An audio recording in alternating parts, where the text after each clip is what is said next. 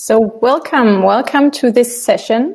We will be focusing for the next 45 minutes on developing the business global compact. I'm delighted to have a wonderful panel joining me here, and we'll be introducing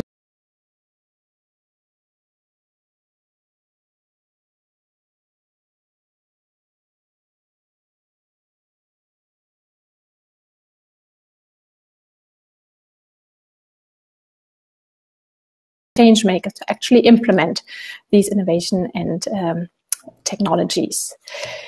As I said, this panel focuses on developing the Business Global Compact, and according to the UN, this is the world's largest sustainability initiative. It's a call to companies to align strategies and operations with universal principles on human rights, labor, environment, and anti-corruption, and take actions that advance societal goals. The Compact aims to drive change across all aspects of corporate sustainability and aims also to support the achievement of the UN Sustainable Development Goals. It has 6 focus areas, namely environment, social, governance, sustainable development, sustainable finance, and supply chain. And we're going to discuss the Global Compact and its implications and what needs to be done, also implications of the pandemic, with a wonderful panel that I'm very proud to introduce now. Starting with Craig Kielburger, who is co-founder of We from the US, Canada. Sorry, Craig, for that.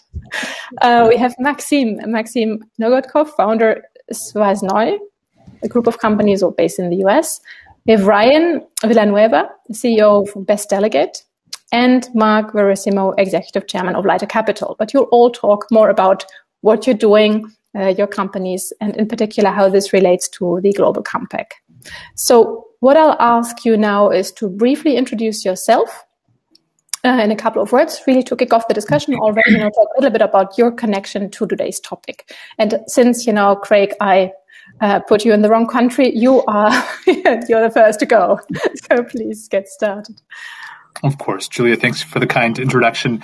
So We.org started 26 years ago now. It was created by some friends of myself, and we have a couple divisions to our work. We're a proud Global Compact member. We work in North America and the UK, engaging young people to better understand issues of sustainable development. And so we have about 15,000 schools that have operated curricular resources that we provide. And for the Americans who are watching, we have for example, partnership with the College Board, where we program AP with We Service. So you do service learning to complete your coursework, and it's the only on-transcript recognition of service when you graduate. Globally, in 9 developing countries, clean water, healthcare, education, sustainable development, helping to empower communities. And I suppose the last thing I would say is we both implement projects, but why we ended up working so closely actually with the Global Compact is because we also provide almost a white label solution to companies who are interested to implement their own sustainability, their own social development plan. So we found a very interesting opportunity for the nonprofit sector and the for-profit sector to partner and to deliver holistic solutions, almost like a company would subcontract their technology needs actually to partner and subcontract their social impact to a charitable partner. So it's been extraordinary to work with companies from Virgin to KPMG, from Allstate to my goodness, some of the largest companies of Microsoft, et cetera, around the world to do these type of works. It's been an extraordinary journey. Mm-hmm. Great. Thanks a lot, Craig. And we will go back and talk a little bit about, what you do concretely and some of your case studies as we continue with this discussion. Maxim, I'll hand over to you. Yes. Hi. So I spent 20 years of my career in retail and fintech and built a few unicorns. And I was involved in a couple of nonprofits, participatory democracy, participatory budgeting, and another one, land art festivals, like Russian version of Burning Man. And in the last year, I'm transitioning. So I moved to US and I'm transitioning to the topics I'm mostly interested in now. And I spent last year as a part of the team launching fund of funds for social impact projects. And currently, my another interest and another project I'm starting up is focused on holistic health. So these are two of my interests linked to the topic. Mm-hmm. Okay. Did I get this right? Holistic health. Maxim? Holistic health, yes. Mm-hmm. Okay, thanks a lot. Marc, please. I spent 35 years in Silicon Valley in the entrepreneurial ecosystem, both there and also the UK, China, Israel, and India. After retiring from Silicon Valley Bank 5 years ago, I moved over to the board and consulting side. So currently, I sit on 4 boards, 3 of which, one is a bank, 2 are fintech companies. Clearly, deal a lot with some of the companies are doing their business plan is connected to the compact. But probably where I at least initially most focused on it is I'm also trustee for the UC Davis Foundation, University Foundation. And so we this past year have actually done a lot of work with our investment policy, et cetera, to align with the compact. Mm-hmm. Okay, great. We'll be talking about that as well. And Ryan. Great. Thank you, Julia. I'm the co-founder of a company called Best Delegate. It's a K-12 education company here in the United States. And we create student leaders who solve global problems. We specialize in an activity called Model United Nations. So we organize Model UN conferences and summer camps and online resources. And our online resources and virtual trainings have reached 5 million users over the last 10 years.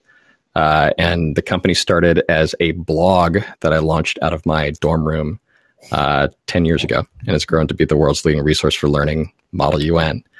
And so we teach students about the work of the United Nations. We teach them about the UN Sustainable Development Goals. But the reason why I'm here on this panel actually is on behalf of the Entrepreneurs Organization, EO. So we're a group of 14,000 business owners with a minimum requirement of $1 million annual revenue. Run rate average is 5 million across member businesses. And within the organization, I'm the champion for the United Nations and social impact. And so within EO, my role is to promote social impact, sustainability, to educate other business owners and entrepreneurs about the SDGs, and to build our partnership with the United Nations, including the UN Global Compact. So over the last year, we've actually organized a number of events with the UN Global Compact to help them develop resources to reach more entrepreneurs, because I believe, and many of us believe, that entrepreneurs will be critical to solving the world's biggest problems, starting with the SDGs. Mm-hmm. Okay. Great. Thanks a lot. So I already see, some synergies between what all of you have been saying, and I'd now like to dive a little deeper into, what you're doing concretely. And I would want to start with you, Ryan and Craig, because you're also working a lot, with students, young entrepreneurs, really also the next generation, and asking you to provide some very concrete examples, case studies, so that it's becoming very clear for everyone listening, how you go about your work and how you actually try to bring this across, and also to, to train this next generation.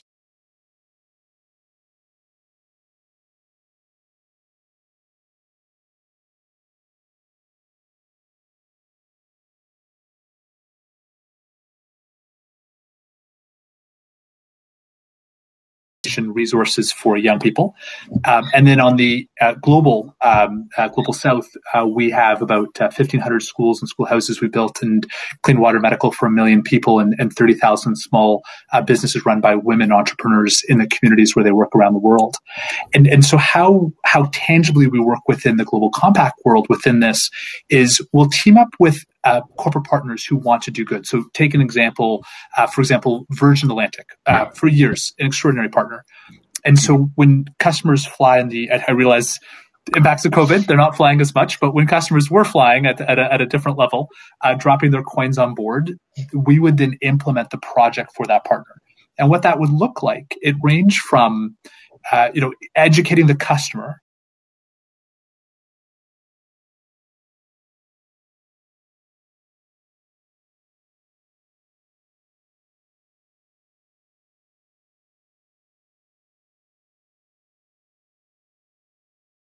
with education, clean water and sanitation, healthcare, food security, and job creation. We would work on the duty-free catalog. So we created items that the customers could purchase aboard that were handmade by women artisans. So a specific piece that came from the Maxim region, hand-beaded by women, empowering their families to lift themselves out of poverty. The upper class chocolate we were able to source from co-ops that we established. So chocolate that changed lives. So from women-owned co-ops in the cacao fields of actually South America and Ecuador is where it came from. We were able to build opportunities for Virgin team members to engage in service trips where they would go overseas with us and roll up their sleeves and help build and teach and serve and learn about sustainable development. And Sir Branson, for example, came and others, and even contesting opportunities for their clients. And then around Gatwick, where their main station is located, we had Virgin team members going into schools to do STEM education and global citizenship education to teach in local schools where this all came alive. And so through that process, they supported from Ghana to Kenya, from India to South America, villages that were the recipient of their funding. But they also had a local activation program in UK schools where they were educating youth about sustainable development. And about 1 in 4 Virgin Atlantic employees engaged with us through that type of service, hands-on, making an impact either local in the UK or global in the developing South. And so those are the type of tangible opportunities where we see companies aligning not only traditional giving, but how to align their product, how to align their brand, how to align their people, how to align their social impact for that type of maximum good a la Global Compact, and seeing the power of companies to drive forth sustainable development. Can I just have a follow-up question? So how do you devise the program? How does that work? Is Sure. this something that you come up with? Do you have consultation? Is this, do you take on ideas from outside? So how does it function? Yeah, and so we have a team in-house. We call them experience architects. So they sit down with a partner and they always take them through a journey that has 4 steps. And so we do look at their product. So how do you leverage the product to be a force for good? Their people. So how do you leverage both the customers and their employees to be a force for good? Their brand. What is the message? What's the call to action are they putting out to their consumer base? And lastly, what is the fundamental social good? What is the tangible M&E-based outcome that they want to achieve that we can look at? And so we walk them through this because typically, so again, as context, 26 years ago, we started this charity where we were very like any other charity with, fundraising and, holiday gift catalogs and all that. And then we realized that companies were this extraordinary opportunity where they were looking to do good and they were just handing over a check. And that was so limited in the positive impact on the SDGs, the Sustainable Development Goals. And so we started to walk them through this where we realized what we basically built was a platform and they could on that platform leverage whatever is their cause. So again, with Microsoft, it's youth coding for good. With Walgreens Boots Alliance, it was trauma-informed classrooms looking at mental health with well-being. With KPMG, it was KPMG's Families for Literacy. So they still kept their core cause. In fact, in most cases, you don't even know that we're powering it as a back-end white label provider. But we saw this really interesting opportunity where companies don't need to recreate the wheel. And charities who are actually looking for the amplification power of great companies could come together to achieve this type of scale of impact. Okay. Yeah, I think that's an interesting notion of, not having to reinvent the wheel, but actually to look at and to stay true to your core and to your core activity. Ryan, can you talk a little bit about both the work that you're doing in terms of modeling the UN, and having a very strong education element there, but also with the Entrepreneurial Association or organization? Of course. So Model UN is a global activity. Estimated 500,000 students a year participate from grades 3, US grade 3, to all the way through university. And in Model UN, students get to step into the shoes of world leaders. They role play UN diplomats attending a UN conference to solve an issue ranging from poverty, gender equality, human rights, climate action, and to write UN resolutions about the issues. So they have to learn how to research the topic. They have to research a country's point of view, a country policy. They have to collaborate, typically with people for the first time. So they learn these wonderful skills in teamwork and leadership through the activity. And at the end of it, the really cool opportunity is they write these resolutions representing their research and their country's point of view. But then there's an opportunity to tie it back to how does this topic impact my community, my family, my school? What is the opportunity to make an impact there? And that's where we can make a connection with service learning, which Craig actually brought up. And so Model UN is a wonderful activity for teaching students about global issues. And specifically what my company does is we organize conferences and summer camps around this. And we also consult for schools, governments, and even the United Nations around this activity. One project was with a Middle Eastern government, actually, in their National Ministry of Education, where we aligned Model UN against their national education strategy, which was in alignment with the SDGs. We trained like 50 of their teachers and developed a plan for them to roll out Model UN programming and organize conferences across every single government school in the country over the next 10 years, all in alignment, again, with where they were trying to go with SDG 4 and quality education. And as a business, we teach the SDGs, but also at the same time have had to integrate the SDGs into our business. And so we are very strongly mission aligned to target 4.7 specifically on global citizenship education. And I've done all this in my business. I consult for other business owners as well, actually. So I do business consulting on the side. And then within EO, within the entrepreneurs organization, there's a growing movement of small business owners who believe that sustainability and social impact needs to be integrated into our business.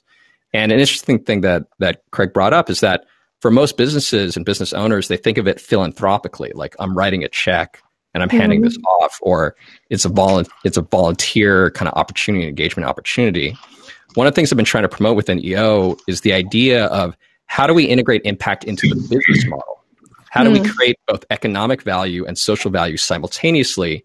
And that's part of a Harvard Business School framework called creating shared value. That's something I've been trying to promote within EO. And that's the context actually of our partnership with the UN Global Compact. So in the past year, we've been working with the UN Global Compact with designing resources that are practical and concrete and helpful to a small business owner, where they can actually integrate sustainability and social impact and the SDGs into their business and actually leverage it as an opportunity to create, to improve the business model. And that's been a really interesting, like, ongoing discussion and part of the work that I've been doing within EO. Okay, thanks a lot. Thanks a lot, Ryan. Marc, I'd like to move on to you. So you've spent, 20 years in Silicon Valley, and now you're sitting here talking about the UN Global Compact. I think that's probably a very interesting journey. So I wonder if you can talk a little bit about this. Yeah, I mean, clearly, if you go back to the late 70s, early 80s, when I started, it wasn't on anybody's radar screen. As far as a social compact with the companies and the communities they serve, it was mainly return to shareholders is very myopic. And then certainly working for a public company for almost 25 years, Silicon Valley Bank, at senior management levels, we were again focused on return to shareholders. But clearly that has changed, or there's been a shifting view of what companies are responsible for and who stakeholders are in them. And probably I would talk most specifically about the UC Davis Foundation, because that's where we had to do something over this past year. We've rewritten our investment policy because we're under the umbrella of the UC Regents, which is about $150, $160 billion endowment, but we control our piece of it. And so part of it was we were looking to see what the Regents were doing. And clearly they were being guided by their stakeholders, by the UN Compact as to investing decisions. And so we looked at our policy, which originally was set up about 13 years ago. And it was very return oriented, period. I mean, that's what we worried about, is getting return and delivering value to the university. And we looked at it and said, we need to expand that, and we need to bring in ESG, and we need to bring in D&I, diversity and inclusion, into it. And we got resistance from people because they said, geez, we're fiduciaries for this money that's been given to us. We need to maximize return and minimize risk, and that's it.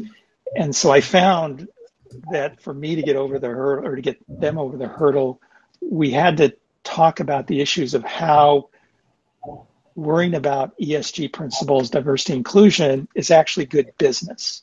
And going beyond just the stats, which people argue about stats, but saying, listen, somebody who's really involved in sustainability, ESG, all communities, probably is better insulated against reputation damage, better insulated against government reactions or what government's going to be doing to you, and supply chain issues, et cetera. So we just think it's good business, and those companies should return at least or superior returns to companies that don't pay any attention to it.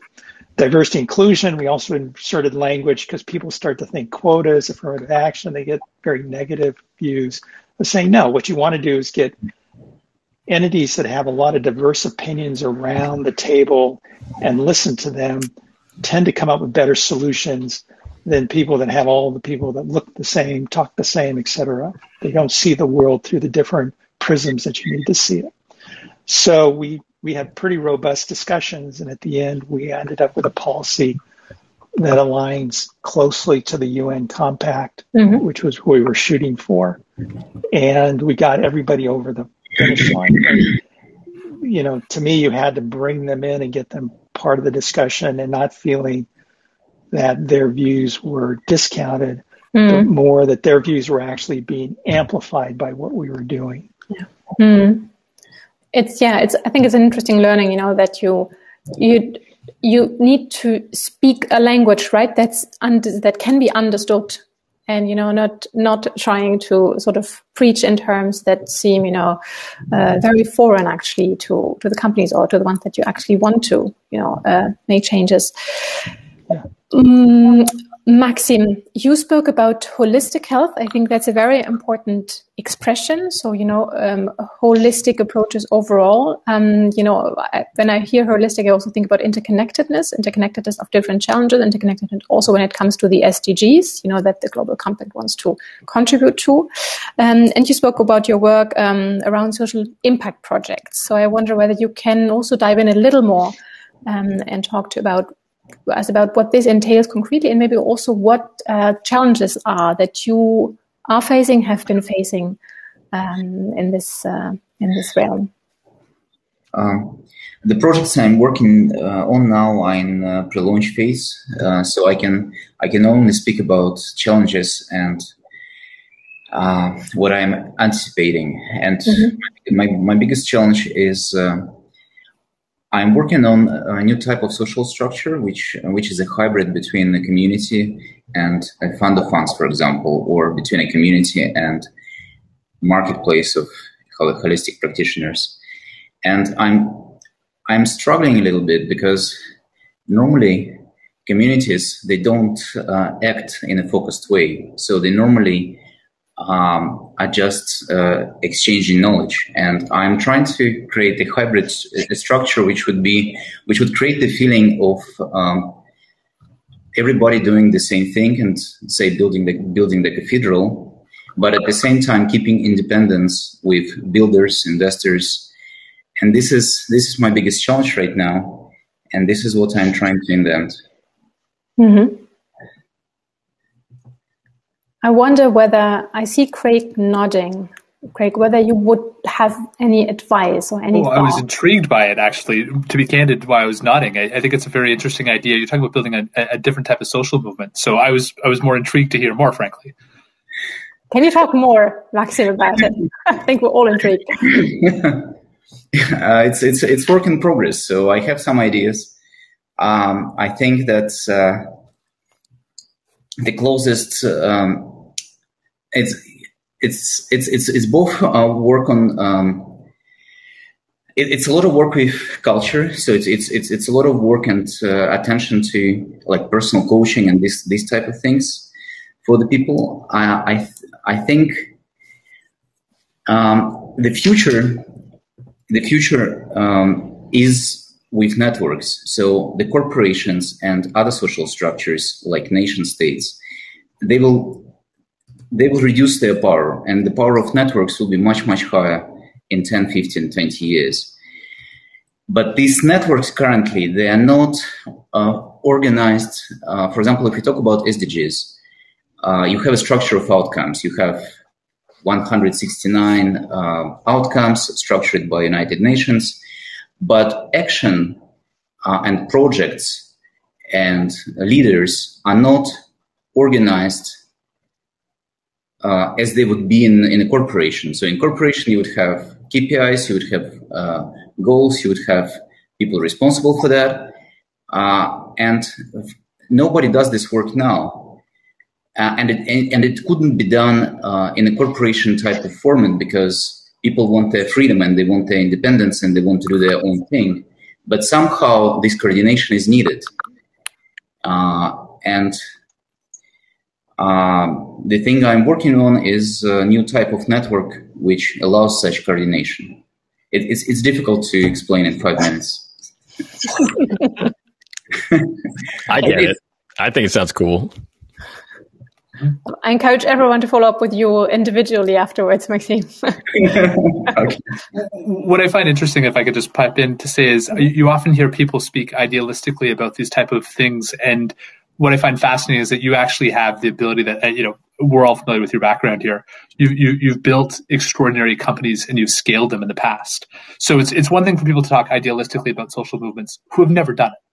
And then it's another thing when you talk about that way and you have a very well-established track record of building and scaling large-scale companies and system-level changes as you have in the past.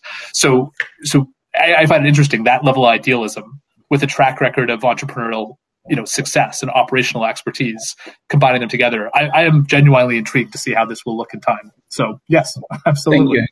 Thank you, Craig. I would like to talk a little bit about last year, or we're still in it, right? I mean, we should talk about the pandemic and what kind of implications this has had on, moving closer to the realization, for instance, of the UN SDGs and also, for the development of the business global.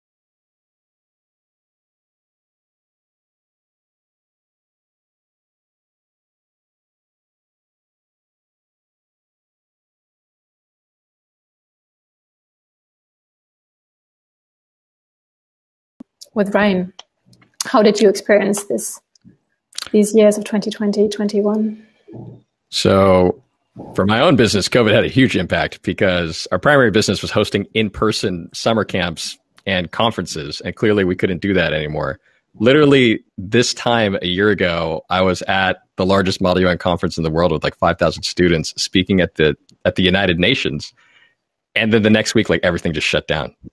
And as a small business owner and entrepreneur, I had to very quickly go into like survival mode. Mm-hmm. In my prior life, before becoming an entrepreneur, I actually was on Wall Street. I was at Goldman Sachs, where my job was liquidity risk management. And that was in 2008, like right as the global financial crisis hit. So I remember what that was like to be there and like what the firm went through. And I was literally in the corporate treasury group that was responsible for managing that risk. And I remember what we did at the time was we came up with a liquidity playbook, like what we needed to do to just generate cash and survive. And I was able to take that corporate experience and bring it into my small business and like do what we needed to do to survive the pandemic and then pivot. And very quickly, we did what I think a lot of other organizations did is we went into virtual. As a company, we'd already been operating remotely, throughout our life, but now all our programming we need to deliver virtually. And what we found is that our content and our approach and our methodology and Model UN is actually really engaging online. That's actually great. And we were able to turn our in-person summer camps into virtual summer camps and then actually leverage it as a business opportunity to create even more virtual programming year-round, which we hadn't done before. And on top of that, like the prevalence of global issues and the importance of sustainability was just now like you could not neglect it, like at the top of everybody's mind. And all of our students and their families are faced with COVID and they want to talk about what are world leaders doing about this issue. And they're finding a hard time to discuss that in schools. But Model UN and other activities like ours give them an outlet to research that, to understand that, to talk about it knowledgeably, and more importantly, to connect with other children, with other students around that issue. And so COVID has definitely been tough for myself as a business and other fellow business owners within the Entrepreneurs Organization.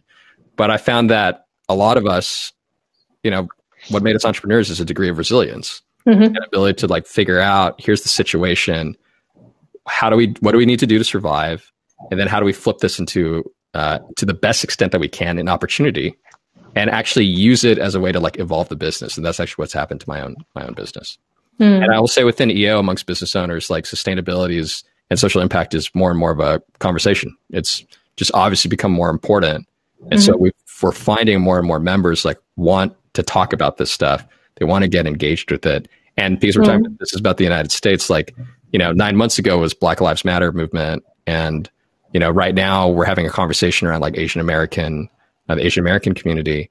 Diversity and inclusion is becoming like a bigger and bigger conversation in the organization. And I think all of this is becoming top of mind, and everybody needs an outlet by which to discuss this and take action in it in a responsible way. Yeah, thank you, Ryan. Marc, how did you experience this from the foundation in particular?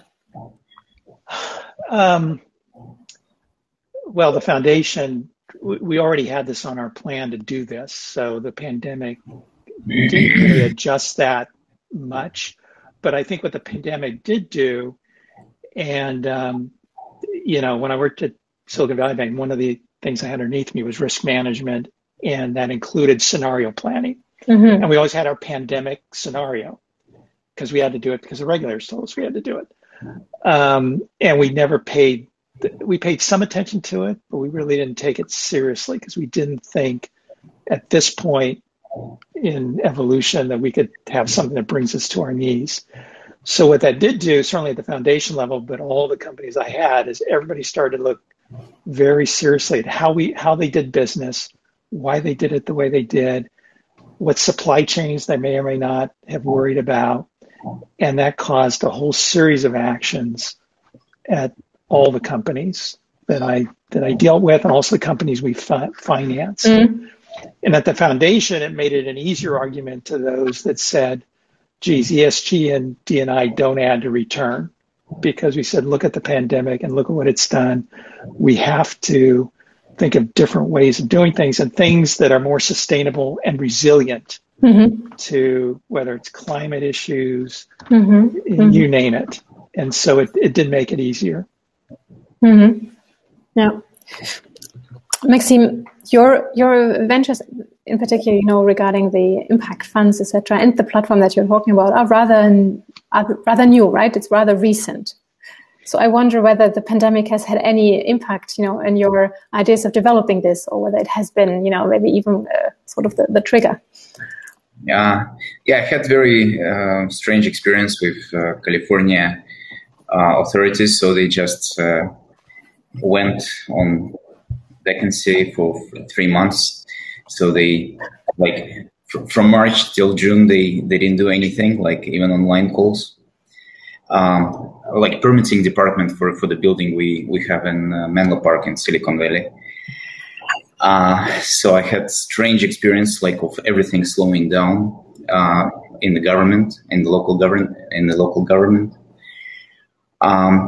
Overall, my feelings of pandemic are mostly positive, to be honest, just because I think it makes the world more united, and it's destroys the boundaries, the locality.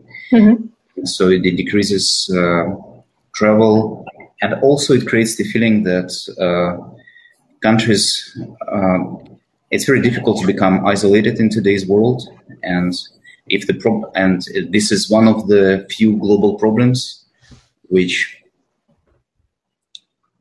helps us unite. Helps countries unite. So this potential was not fully explored and realized this time, but hopefully next time will be better. Let's hope. Yeah. Craig, you are working with a very broad variety of stakeholders, of companies, around the world. So I'm wondering, how did you experience these interactions? Did they change? Did priorities change? Was funding suddenly an issue, or was it, both the contrary the case? Was there a realization that it's even more important than it was before? So how did this work out in this last couple of months? Well, our name is we.org, so we very much depended on people coming together, and that was a challenge over the past year, to say the least. So I'd say the impact, to answer your question, on two levels: one, as it relates directly to us, and then two, more broadly on the SDGs. The impact on us was very significant, and frankly, similar to what we heard in Model UN events, for example, created a requirement to strongly pivot. So, for example, we organized on an annual basis live events that would bring together roughly 20 stadiums a year We would fill, as part of what we did, these what we called We Days. And so they would bring together, 250,000 youth or so. And those live events quickly came to an end. We found challenges in global travel where we did, service placements around the world. We found challenges with retail partners who were retailing handmade items made by women artisans around the world. That quickly was impacted, where a lot of mall-based retailers, of course, struggled. We found it even in unusual ways. One of the things we run is a line of women-owned coffee co-ops. And we had created a partnership with Keurig, for those who those little cups. And we had to minimize the fluctuation of consumer change. We had partnered with companies so that it was in-office coffee services. And of course, suddenly people stopped going in office. And so you have this extraordinary amount of coffee being produced and your distribution channel being absolutely devastated. Mm-hmm. So it created an enormous, kind of winner and loser mentality with companies. And it was the same on social impact. On a global level, we found, we operated a hospital.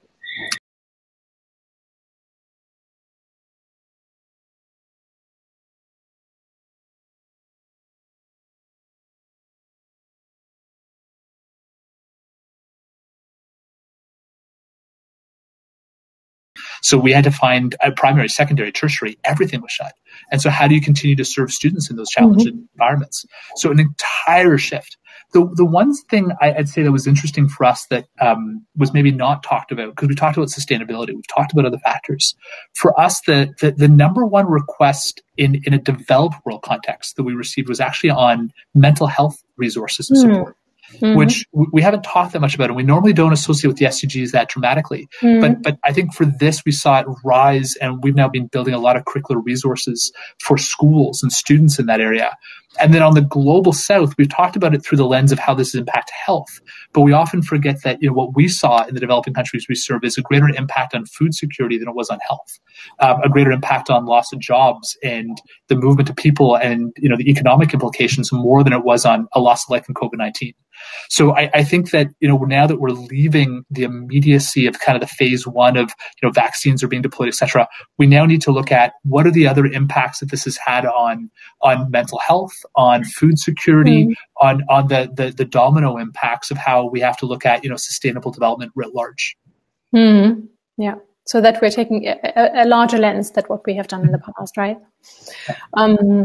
We have another 8 minutes left, I think, and we need to finish on time. So what I would like to do now is for this last round of interaction to really focus on future priorities, because we are talking about developing the global compact. So, how can we make sure that that talk is being translated into action? So what are the activities and actions that you think are required to move forward and to really, support change, trigger change on a much more massive level than what we have seen before, in order also to make, significant progress when it comes to achieving the SDGs, because we all know that the pandemic has, had huge and massive negative implications on this. So if you could spend, the last minutes thinking about what do you want participants to take away from, but also what are the things that you want us, for instance, in the summary of this event to keep and to defend when speaking about what really needs to be done. So I'm opening the round with Ryan. Ryan, what are priorities? Where do we need to really move forward and make changes? So I feel like I'm taking on the perspective of the SMEs, SMBs, like just for small business owners, which makes up most businesses around the world. I think for most, sustainability, the SDGs, is still too abstract. Mm-hmm. It's too conceptual. And it's it sounds great, but how does this really impact me in my business? And frankly, I'm trying to make a living. I'm trying to feed my family, or, honestly, I'm trying to grow my own wealth as a small business owner. Why should I care about this stuff? And I think there needs to be more around the business case for this. So I think Craig has hit on this. Marc has hit on this. In terms of aligning why this matters with why it matters to our businesses, and how, again, do we create social value and social impact and integrate it with business value and economic value and financial value and do it simultaneously. I think it needs to go from being something that's conceptual to being something that's practical. That it's here are tools that I can give to you as a fellow small business owner that you can either DIY, do it yourself, and can implement tomorrow, or even better, give it to someone on your team and they'll start implementing it and doing it. And more importantly, here's how to communicate it out and like how this will help you in a very concrete sense when it comes to marketing, sales, operations, financial management.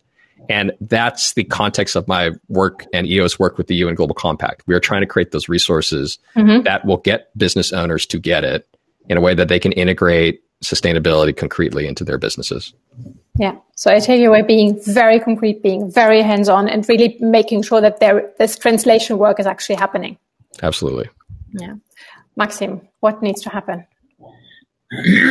I've heard from the network of accelerators in Africa. So I spoke with a couple of ladies in December in Dubai, and I asked them the same question, and the answer surprised me.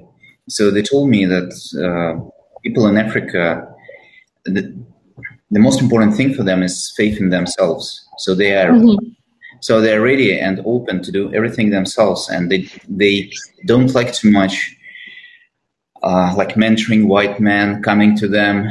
So it's so I was surprised by this answer, and I think it's very important that people have faith in themselves. They are connected to their hearts, and they do the things, even if it's small business. When they faced a controversial decision, they just keep this framework of SDGs in mind, and so they from their heart rather than from their more selfish interests. So I think it's more about culture for me rather than anything else. Yeah. Thanks a lot. I like that. I like that you brought the culture in at the end of this. Marc, what is it that is required according to you? Well, I would echo what Ryan said regarding small, medium businesses. The larger businesses, they feel a lot of pressure because they've got stakeholders, they've got government, and they've got their brand, and it's just they don't want tweets, they don't want to be canceled. Even coming from Silicon Valley Bank, which is now probably by market cap, the 15th largest bank in the country, there's a lot of pressures pushing them in that direction. And so they'll do it. The issues with the SMEs, they're smaller, and like Ryan said, they're survival. They're trying to survive. So they need real tools, and tools that show them this is good for their business. It's not some esoteric, as some people would say here in the States, the elites telling them what to do. It's knowing you're doing this because it makes your business more resilient to change, pressurizes to change, allows it to grow in a responsible way, which actually becomes more consistent growth rather than jerking around. So I would echo that more that we can put something more concrete, things that they can look at to do, and it's justified from a business sense, and not this sort of macro, very high level. It's a moral thing to do because small businesses are trying to survive. Yeah, speaking very clear languages. Yes, and getting the message across. Craig, you're having the final words. I would simply say governments are maxed given the COVID response, record levels of debt. They're going to not be able to do the international development at the necessary levels. Individuals have been pushed to the brink also in our country, for example, in Canada.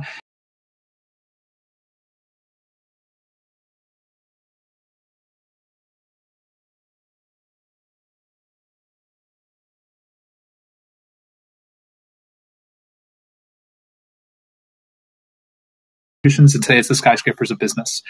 We need companies, small, medium, and large, to see the Global Compact and to create their own action plan, very tangible, real, meaningful.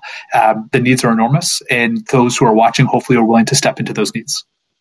Yeah. I think this was a wonderful conclusion for today's panel. Thank you, Craig. I couldn't have said it any better. So let's be tangible, let's be impactful, let's be meaningful.